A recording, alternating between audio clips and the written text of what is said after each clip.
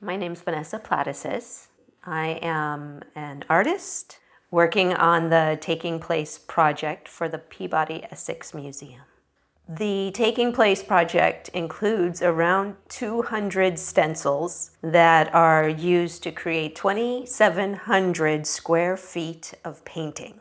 So at this point, we've had 3 studio assistants cutting full-time for several months.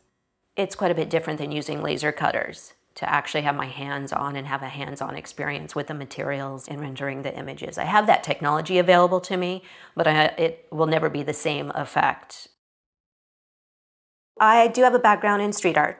Spray paint and stenciling became a technique as my studio practice evolved. The stencils have gained complexity in their level of detail and also their scale.